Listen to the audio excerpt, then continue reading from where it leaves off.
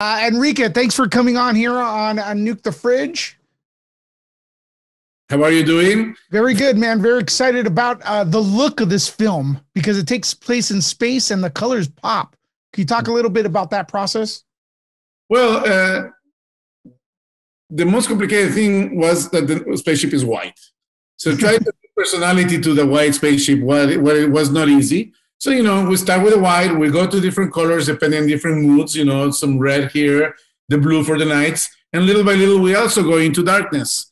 So the colors and the lighting and the mood changes according to where the story is going, right? Mm-hmm. Yeah, speaking of which, I'm very curious do you take direction from the director or do you direct yourself as far as the cinematography goes or the way it looks scene to scene? Well, it's always a conversation with the director.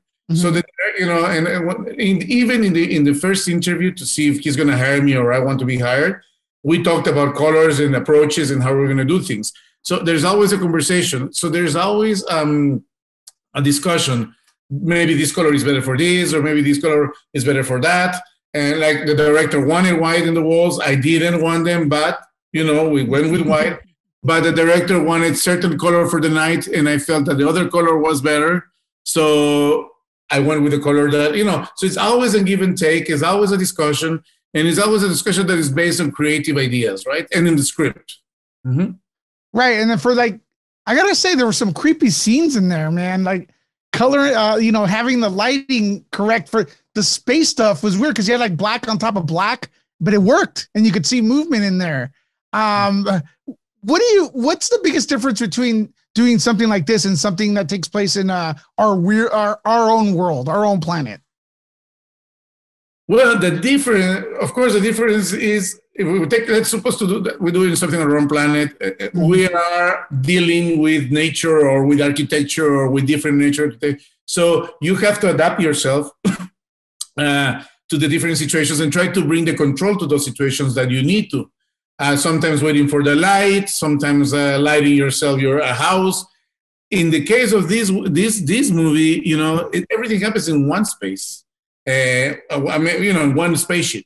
So everything is controlled. All the lighting is controlled with dimmers. So at a press of a button, things can change.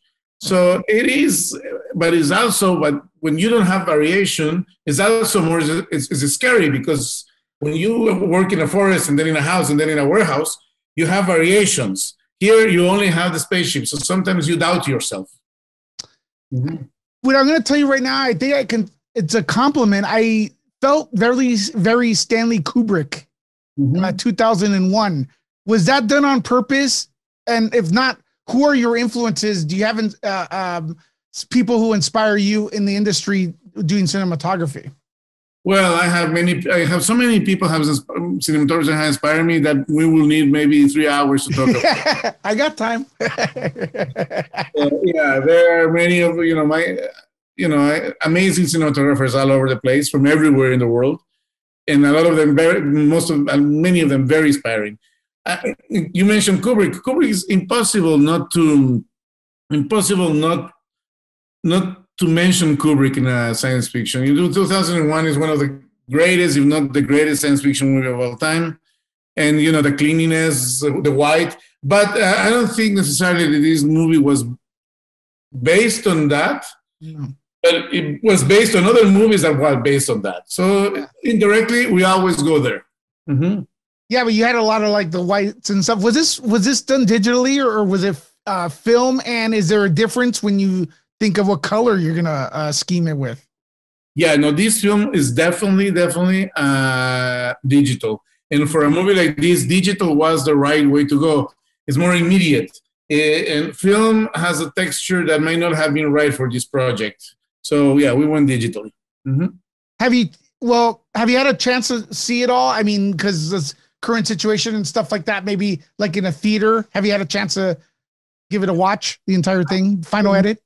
I have seen the movie on the big screen, not with sound or anything like that. I've seen the movie with the big screen because I did the final coloring of the movie. Right. So that's how I did it in the big screen, and I saw it in the big screen. And I've seen it in the streaming. I've seen it in streaming. But I haven't seen it finalized with sound and everything on the big screen yet. Final question, but I'm dying to ask you this because you have a lot of work that you've done, right? And this one's fantastic. Voyagers, I loved it. Any chance of 28 weeks later return? Because we want that movie. We love what you did, the look and the lighting. That movie is awesome, man. And it's a cult favorite by now, but where is it? Any news on that? Nothing you can share with us? Well, we were hoping that they were going to do another one, but they didn't. So we'll see, maybe soon. But it was a pleasure to work in the movie, and it was absolutely crazy. So it was good. Enrique, it's a pleasure to see your movies, and it's a pleasure to talk to you today, okay? Thank you so much. Thank you. Take care. Bye. Bye-bye.